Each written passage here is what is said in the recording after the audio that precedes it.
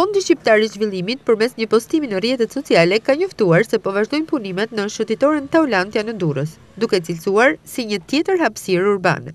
67.000 metra katror në rikonstruksion të plotë nga porti deri te Sfinksi.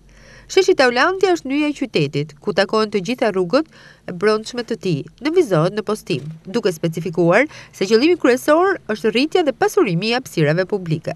E cilësuar si një zonë që paraqiste problematika si sipërfaqe të mëdha buzdeti të kthyer në vend depozitimi mbeturinash, ambiente biznesesh të pasistemuara, kioska të vendosura çrregull, pllaka të shesheve shkak për incidente pranë lojrave të fëmijëve, si dhe mungesë ndriçimi. Fondi Shqiptar i Zhvillimit bën me dije se po punohet për ambiente të gjelbëruara, lulishte që do të shtrihen në një hapësirë 21 metër katror, punime ndriçimi përgjatë gjithë vijës, duke mos u orientuar më nga drita e bizneseve pranë detit. Njëherësh, po punohet edhe për krijimin e ambienteve sportive, për aktivitete sociale, si dhe për hapësirën e re prej 6.000 metra katror të parkimit, të cilat vlerësohen si element të rëndësishëm në shërbim të qytetarëve.